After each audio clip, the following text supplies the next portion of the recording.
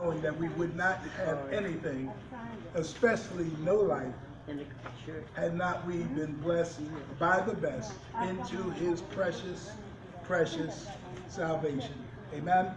Amen. Today, as the Lord allows, we are back in the Gospel of John.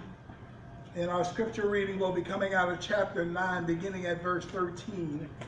That should be page 788 if you're using a Pew Bible. Thank you, Lord. Gospel of John, chapter 9.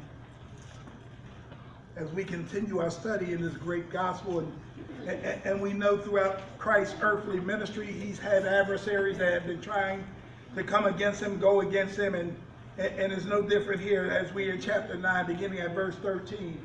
If you have that, please say amen. Amen. Chapter 9, beginning at verse 13, and page 788 if you're using a Pew Bible. Yes, 788. And here, beginning at verse 13, again, I see a few pages still turning. I'll wait a bit. Thank you, Lord. Thank you. And we see, we know that Christ has just healed another man and given him his sight back. We saw that last week.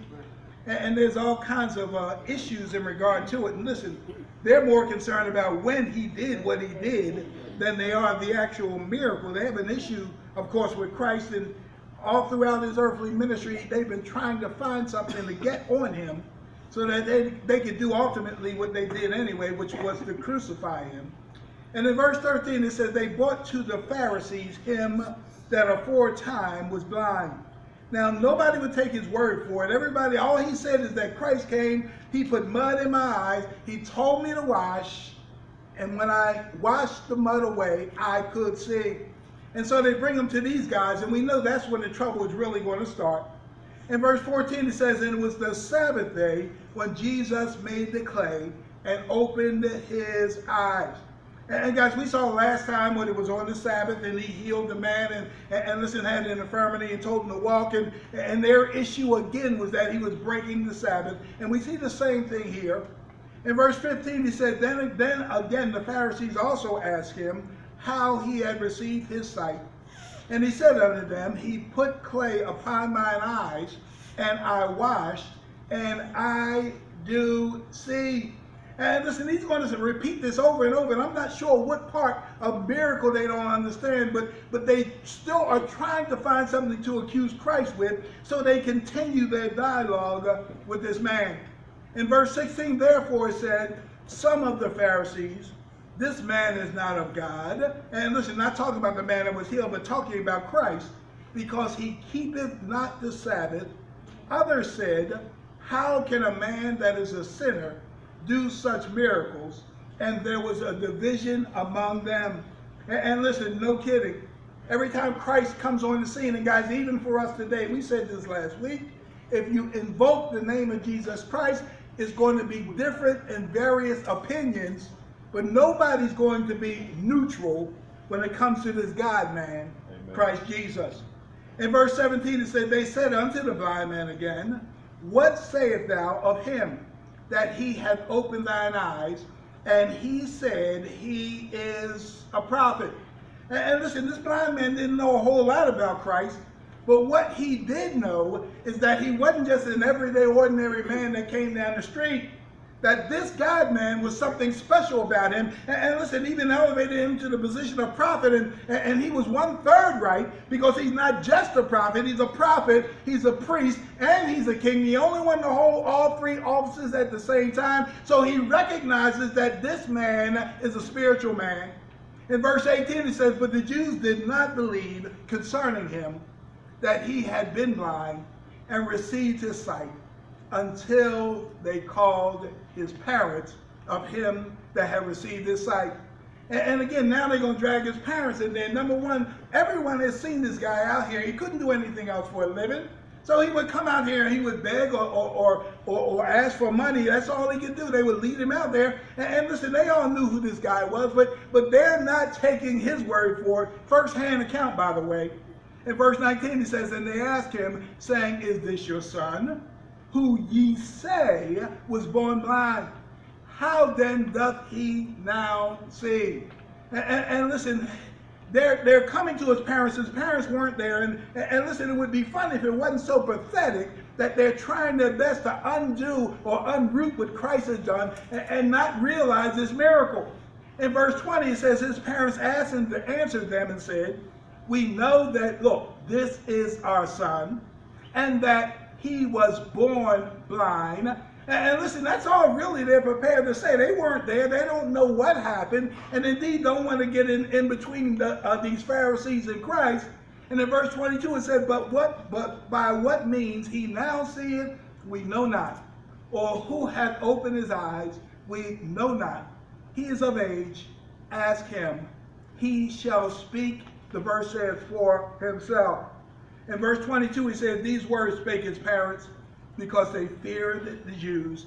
And listen, not just all the Jews, these Jewish leaders, these Pharisees.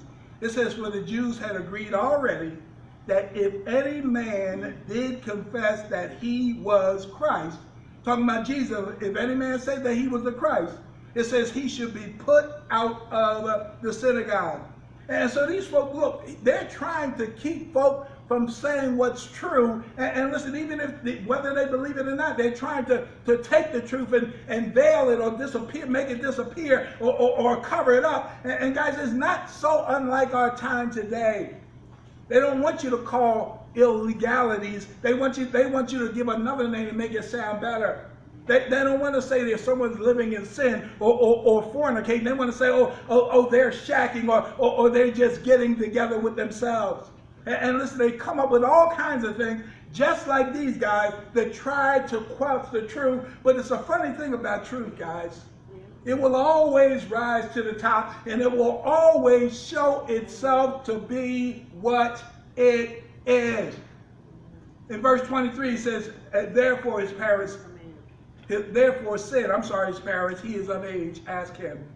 And then again called they the man that was blind, and said unto him, give God the praise.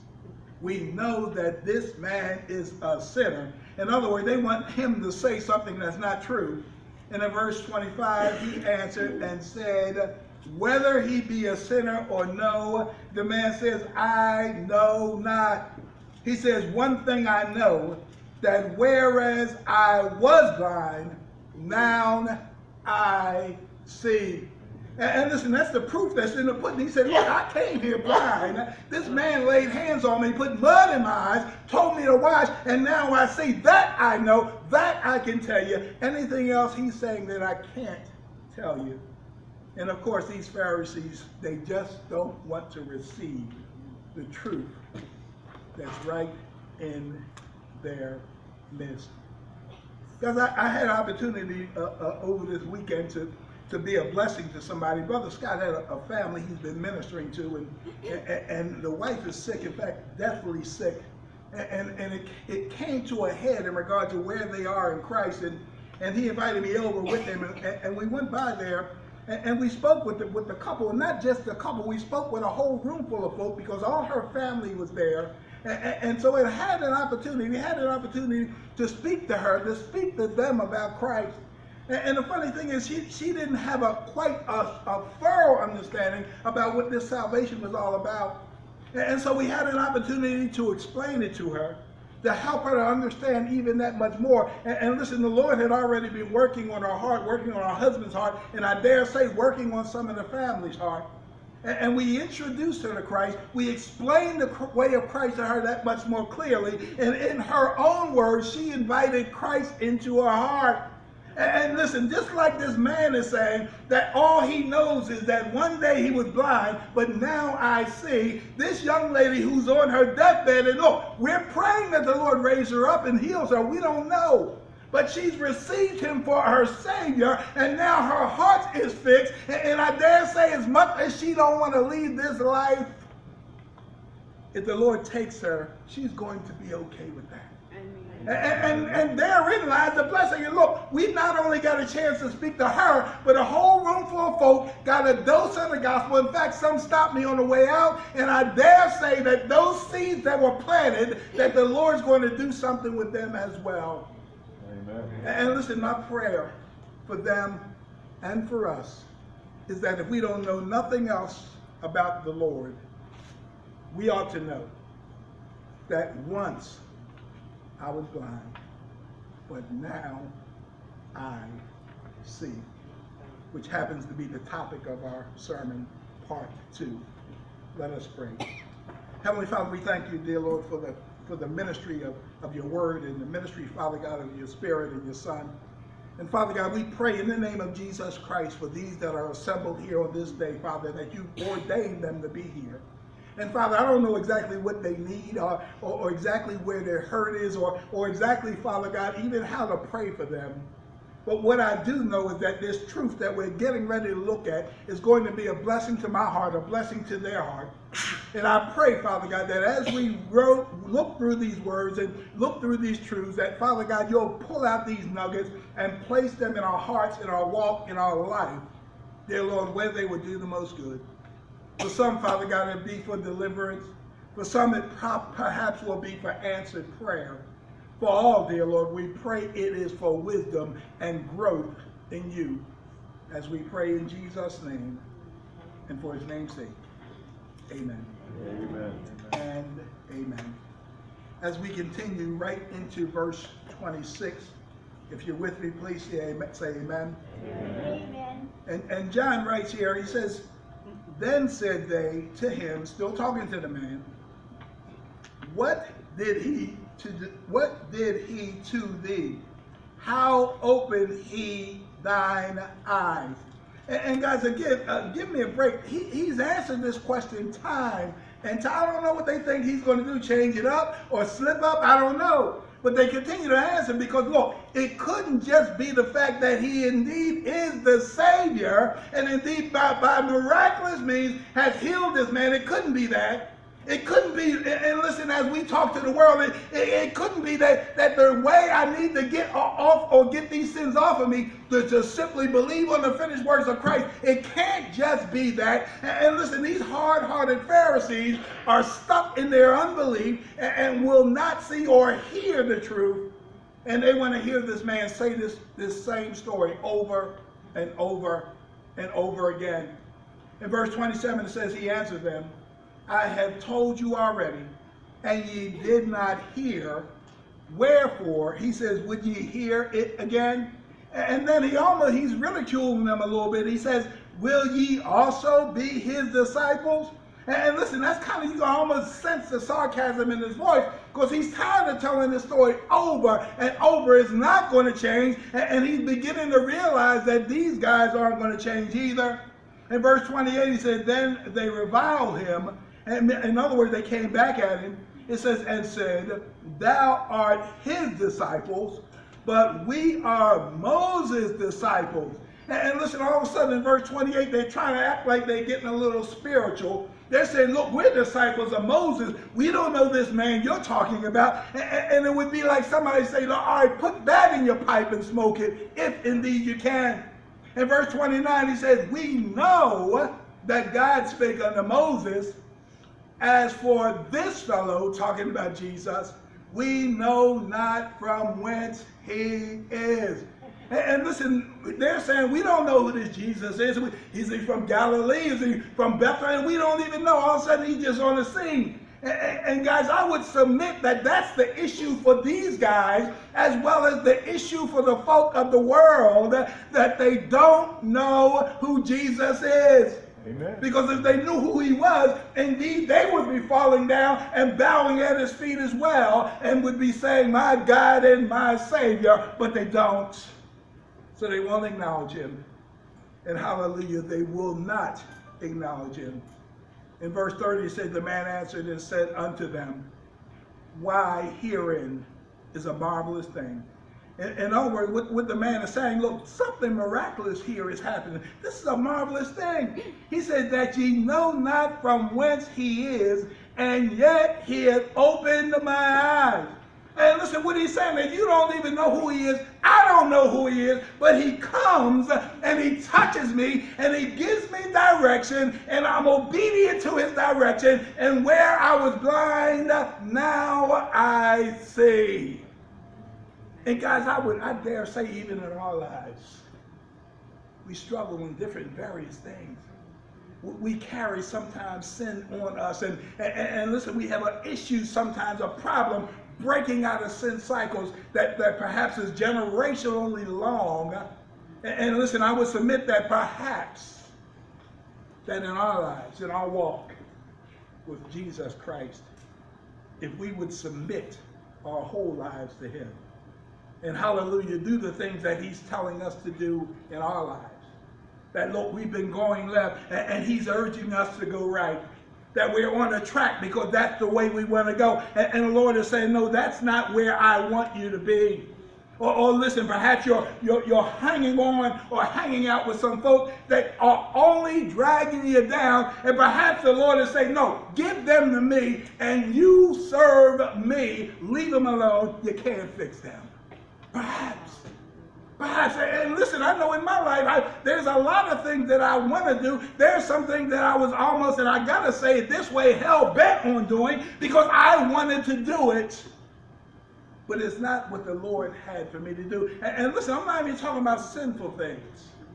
But I am talking about the paths of our lives and where the Lord would have us to be.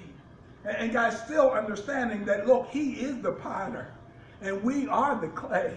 And listen, he, as his children, he directs his children to go different and various places and do different and various things for him. And what I find is that when I submit myself to the Lord, that I'm blessed of him and that my life goes oh so much easier when I'm going his way. And listen, what I find out is that the path he had for me, it always works out better than the one I had for myself. Amen. Every time. Amen. Amen. My God, it does. Perhaps, even in our lives, we need to submit ourselves fully to the Lord and be obedient. In verse 31, it says, now, we know that God heareth not sinners, but if any man be a worshiper of God, and doeth his will, look what it says, him he heareth. Verse 32, he says, since the world began, was it not heard that any man opened the eyes of one that was born blind? And listen, what he's saying, look, you guys have never seen this before. You've never heard of this before. And along comes this Jesus, and he heals, and he blesses, and he gives sight to the blind. And guys, that's the kicker. Not only physical sight, but spiritual sight as well. Amen. Man, a lot of things in my life I didn't even see as sin. But man, the Lord, he blessed me and saved me, and his spirit lives inside of me. And man, I am so aware of sin right now. And I'm talking about my own sin. I ain't looking at yours. I got enough to deal with on myself. And I know that it comes straight from the pits of hell, and it deals with my thoughts, my words, and my deeds, and sometimes my ugly attitude that the Lord says that, Brother Ralph, that's unlike me. You need to shut it down and get rid of it. And he does that. And he makes me aware of that. And he shows me something. And listen, I got a wife. And she points out things in my life. But listen, what I tell her is, babe, I love you, but you know, you really aren't the Holy Spirit. And when it's time for me to deal with these things or some things, I'm going to deal with them in God's time. And guess what? I'm sometimes trying to be the Holy Spirit in her life as well. Amen. Because I'm looking at it from my perspective. But listen, we both are in Christ. We both are hearing from Christ. And his timetable is not necessarily mine for hers. Amen. Nor is it hers for me. And so we allow each of us to be obedient to God as he points out, as he shows. In verse 32, he says, since the world began, was it not heard that any man opened the eyes of one that was born blind? He says, if this man were not of God, he could do nothing. And listen, in the short span, this guy who one moment was begging and was blind, it almost seems like his spiritual intellect been kicked up. And listen, he's beginning to spout some things that I dare say had been in for quite some time, and now it's coming out. In verse 34, it said, they answered and said unto him, thou wast altogether born, look, in sins, and dost thou teach us? And they cast him out. In other words, these Pharisees are, look, this boy is hitting, he's hitting on some truths. And it's an amazing thing about folk in truth. When you begin to get in their kitchen, they begin to come up with all kinds of excuses. And listen, I get it, and I used to give it. Listen, Brother Ralph, I got to go. I'll talk to you next week. Listen, man, I got to run. Good to see you. I got to get out of here. Look, I used to do the same thing when the Spirit was speaking to my heart and was trying to entrench himself in where I was living, that I used to do what I used to call the holy dance. That I would dance around everything under the sun. And listen, when I was living with my wife, we weren't married, and folk were coming our way, and they were hitting on that. And I would say, hey, man, how's your mother? Has she been sick? And I would change the subject because I did not want what I thought them in my kitchen, but in reality, it was the Lord in my kitchen. Amen. And I thank God that he got in my kitchen because I needed him there. And ultimately, he was going to use some folk to help me to see and understand as they planted spiritual seeds in my life and in my heart. In verse 35, Jesus heard that they had cast him out. And when he had found him, he said unto him, dost thou believe on the Son of God? And guys, what we see here is that the Lord had already healed him physically and even planted some spiritual seeds in his heart. We see that coming out. He's almost preaching to these Pharisees. He's not worried about these guys because he knows he's been blessed by the best. And the Lord comes along and it's as if he's going to complete what he's already started. He never leaves anything undone or half done. And he asked him the question, dost thou believe on the Son of God? And he answered, verse 36, and said, who is he, Lord, and that I might believe on him? And listen, we see here that he's right in his kitchen. He's messing around with his heart, and he's getting ready to be a big blessing to his heart. And in verse 37, and Jesus said unto him, thou hast both seen him, and it is he that talketh with thee. And listen, what Christ is saying, in other words, look, I am the Christ that you've been talking to me, and he is indeed the one that has healed you. And look, his heart's already been prepped. We can tell by the way he's speaking to these Pharisees. And in verse 38 it says, and he said, Lord, I believe, and he worshiped him. Hallelujah, guys. That's a blessing. And listen, just like the young lady I was telling you about, Michelle, how she was chomping at the bit to know the God of the Bible, did not quite know or have a true understanding of the entrance of him, but whence he was reported or whence he was prepared to her or presented to her, she realized who he was, and she couldn't wait to grab hold of him. Amen. What must I do to be saved? And man sucked Jesus down like he was a drink and listen, couldn't get enough of him. And hallelujah now, guys, her life will never be the same. And the lives of all who heard will never be the same as the Lord has placed some seeds in their hearts. And man, it's a blessing. Oh, hallelujah, it's a blessing. To know the God of the Bible and to know that he cares enough. Look, this whole world that he has created, this whole universe that he has created, and everything that has to keep going, and listen, he's keeping that going all by himself. And to know that one little soul such as we, that he cares enough to keep us straight, to keep us and let us know when we're going faulty.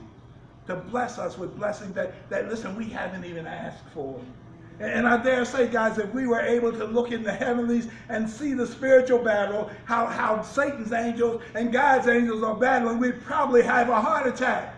But God's taking care of all that. He does not need us to see what's going on, but what I know and what this man know and what you ought to know, and hallelujah, what Miss Michelle knows is that once she was blind and now she sees. And look, she'll get an understanding of more, but from that place, that's where all great things begin, guys. Amen. Man, I thought I knew something. Larry, I thought I had it made. I thought I had the world wired. I thought I was getting over on everybody. And come to find out, I wasn't getting over on nobody except myself. And the Lord read me.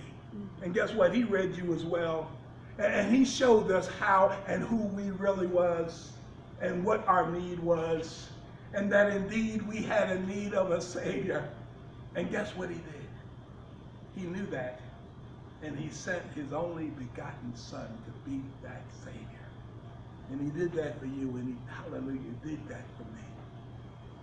And I can't help but to tell somebody where this beggar found food and was fed. In verse 38 he says, and he said, Lord, I believe. And he worshiped him.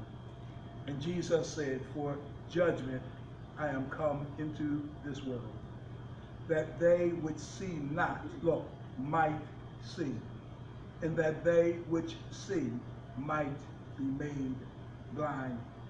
And listen, he's talking about spiritual sight here. And he's talking about those that think that they can see, because just like I was, just like you were, we thought we had everything wired. And in verse 40 it says, and some of the Pharisees which were with him heard these words, and said unto him, are we blind also? And listen, what they're doing, they're mocking Christ here. And in verse 41 he says, Jesus said unto him, if you were blind, ye should have no sin. But now ye say, we see, therefore your sin remaineth. And listen, the problem is what he's saying to them is that, look, you guys think that you can see. You think that you're spiritually astute. You think that because of your degrees and all your academic learning that you know something, but in reality you don't know anything. And the fact that you think that you have it all together tells me that your heart's not right and you don't have, you're blind as a bat with sunglasses on a midnight day and indeed can't see for looking. And God, not just these Pharisees, but even the Pharisees of our time, of our day.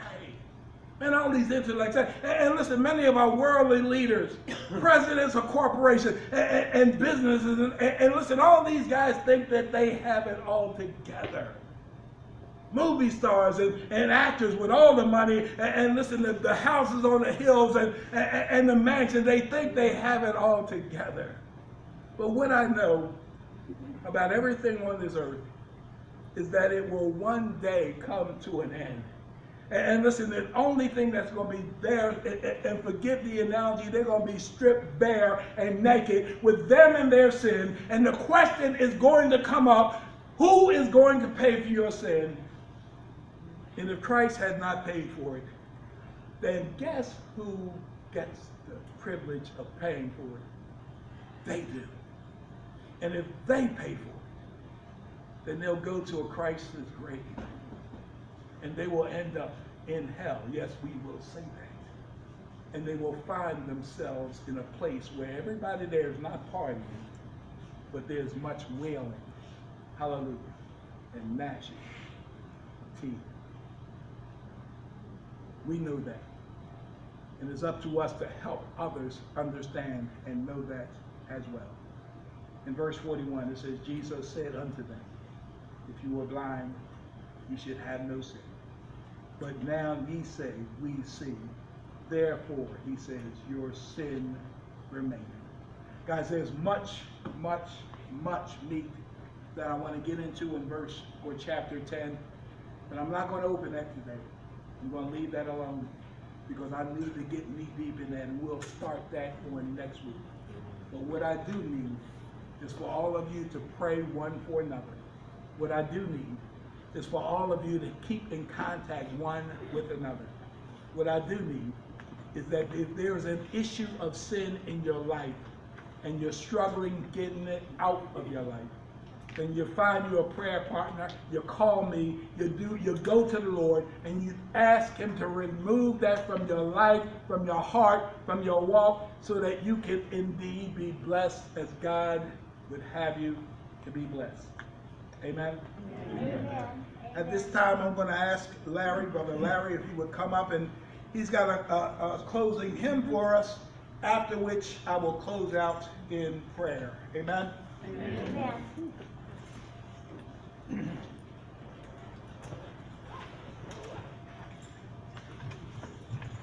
Yeah, you know, sometimes we lose sight of the fact that God is with us no matter where we are. Amen. Whether we are up on the mountaintop and everything's going really great, or we're in the deepest part of despair, God is still there.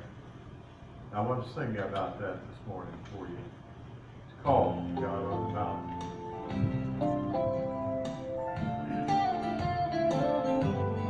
Life is easy when you're up on the mountain. You've got peace of mind like you've never known. Then things change and you're down in the valley. Don't lose faith, or you're never alone. And the God on the mountain is still God in the valley. When things go wrong, he'll make them right. And the God of the good times is still God in the bad times. The God of the day is still God in the night. We talk of faith when we're up on the mountain. Talk comes easy when life's at its best. But in the valley of trials and temptations, that's when our faith is really put to the test. And the God on the mountain is still God in the valley. When things go wrong, he'll make them right.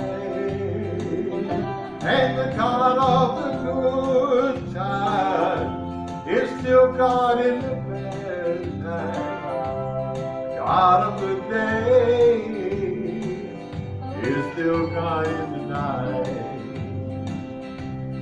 God of the day is still God in the night.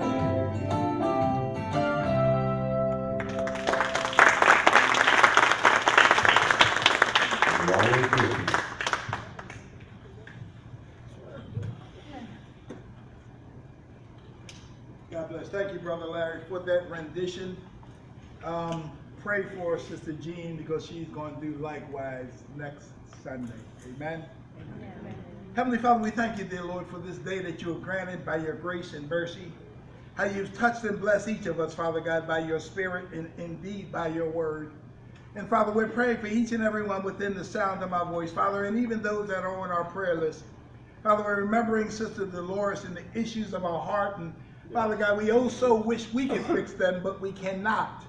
So we solicit you, Father, and we intercede for her and ask, Father, that your will be done in the midst of that. If heart transplant is possible, Father, we pray that, Lord, you bring about a donor. If the surgery, Father God, is possible, Lord, we pray that you raise up a surgeon. And Father, we just pray that you work it all out in the name of Jesus Christ. We are still praying for Sister Wyrick and her family, Father God, and the ailments of her recuperation that she's going through, Father, that you would touch and bless her in a mighty and a special way.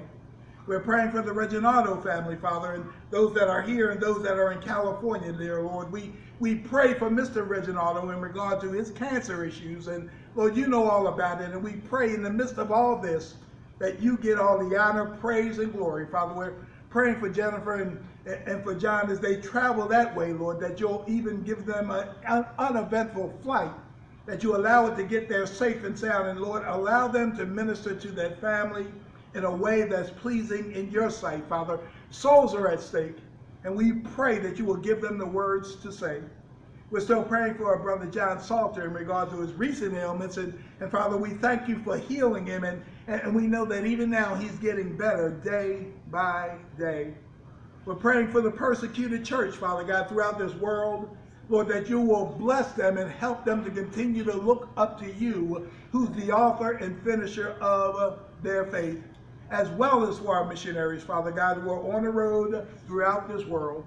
Father God, we're praying a special prayer for Michelle and her cancer, and Father God, for the Cates family, dear Lord, remembering Matt, that Father, by your Spirit, that what you have started in that household, that you allow it to be infectious, Father God, and allow everyone that's in that house to catch that same righteousness that Michelle has caught from your Son, Jesus Christ.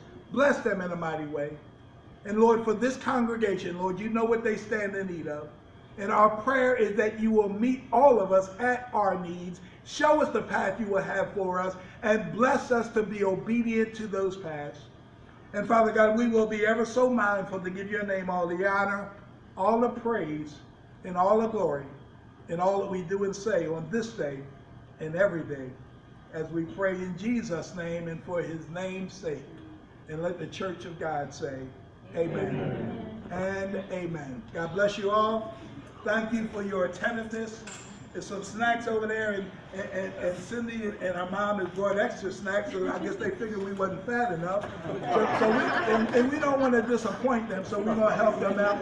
And guys, please be mindful, in your bulletin we have Dolores' address. And when you think about it, please send her a card, and if you haven't signed this card, make sure you sign the one that we collectively signed.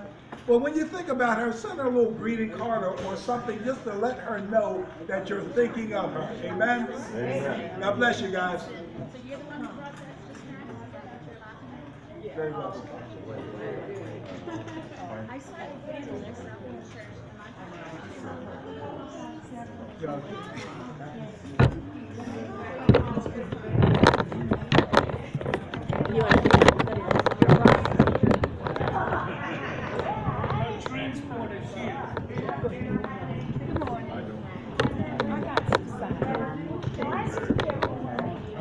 I know, this was really biggest issue. Trying to do this, and he's failed.